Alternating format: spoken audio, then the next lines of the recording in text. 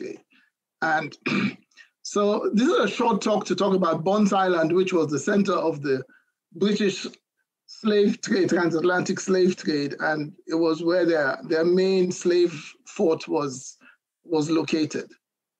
Bunce Island is a very tiny island off in the Sierra Leone estuary. You can see where Freetown, in this map, you can see where Freetown is, and you come really up the estuary.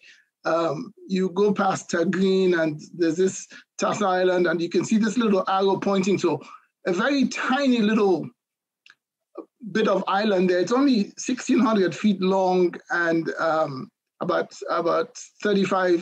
350 feet wide at its widest. This is a close-up of it. You can see I've circled where Bunce Island is. It really is very tiny. The big island next to it is Tassa Island, where the original slave fort was located. So Bunce Island, what made it very strategic for the British was that it was at the limits of the ocean-going vessels. So to the left of it was where the deep water was, and to the right was shallower water. So what used to happen is whenever there was fighting between mainly the French and the British, the French would actually come down the coast and come up the river and attack Bunce Island. So the slave fort was rebuilt 6 times, 4 times because it was destroyed by the French, and once by pirates, and I think once by the Dutch. But what used to happen is the ships would be off on the deep side, and once the fort was attacked, the British would then gather all their goods and valuables and take shallower boats that would take them across on the shallower water to the hinterland on this side, to the lands below. And then once the attack was done, they'd come back and then they would rebuild. So Bunce Island was actually used from about 1670 to 1808, when slavery was abolished. This is one of the first drawings of Bunce Island. It has gone by several names. It was called Bunce Island, it was called Bunce Island, it was called George Island. But this is one of the first drawings of Bunce Island, and you can see the slave fort that is there. This was around 1720. This is what the fort looked like.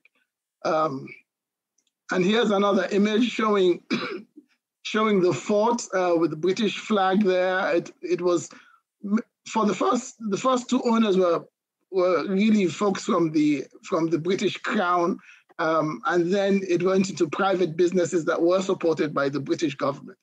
Anyway, so this is a drawing of the fort. You can see the cannons that were used mainly for defensive purposes.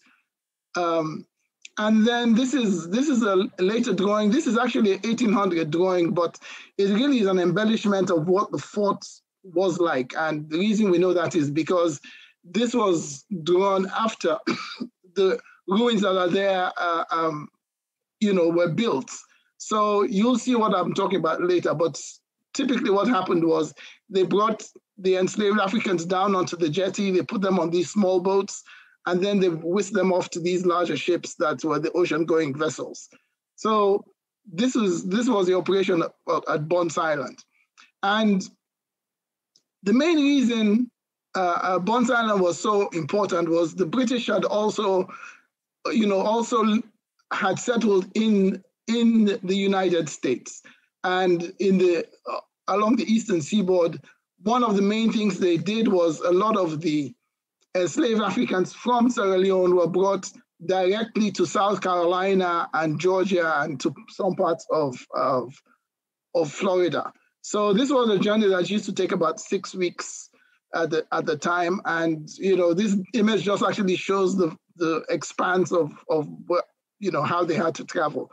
And the main reason Sierra Leone became an important location for transshipping, as I would say, enslaved Africans was really this. It was because of rice. Rice was being grown in South Carolina and Georgia, and it was a very difficult crop.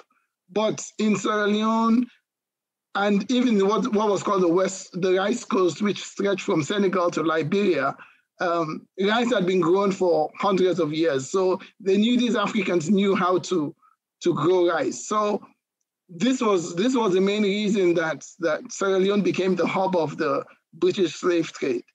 And this is what but it was transformed to once it got to South Carolina. In fact, the Charleston was the richest city in America for about 100 years, primarily because of all this rice plantations. So, Africans from Sierra Leone region especially were very valued.